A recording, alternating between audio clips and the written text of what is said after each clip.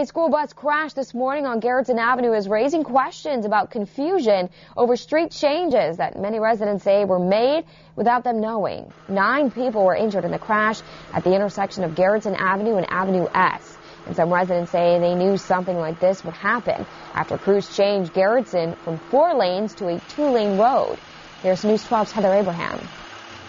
A fresh coat of paint, a fresh coat of problems. The city reduced 4 lanes of traffic to 2 lanes along Garrettson Avenue despite community objections. Now look at the lineup trying to make that turn. Look at the lineup trying to make the left turn. Community Board 15's Teresa Scavo says the Department of Transportation took a wrong turn with this project. We need traffic movement, not so much traffic calming.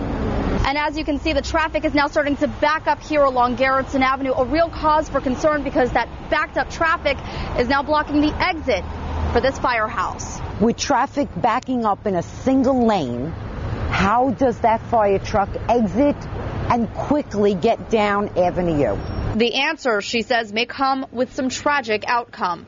And Wednesday, an accident confirmed what many feared.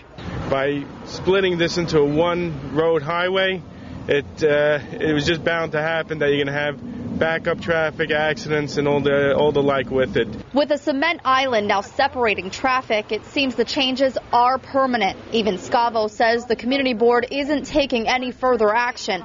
But looking back, she says the Department of Transportation never really gave the public a chance to weigh in.